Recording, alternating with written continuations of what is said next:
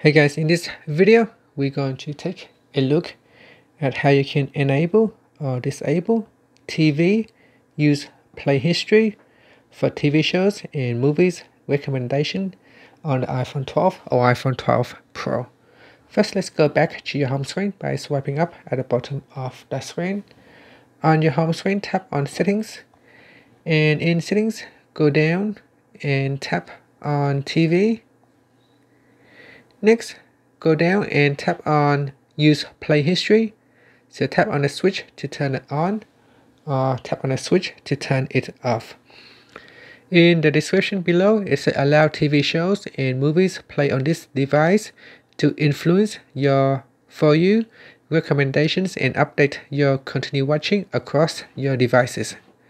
And that's it. So you go into your TV settings page and make the changes to use play history. And finally, you can swipe up to go back to your home screen. Thank you for watching this video. Please subscribe to my channel for more videos.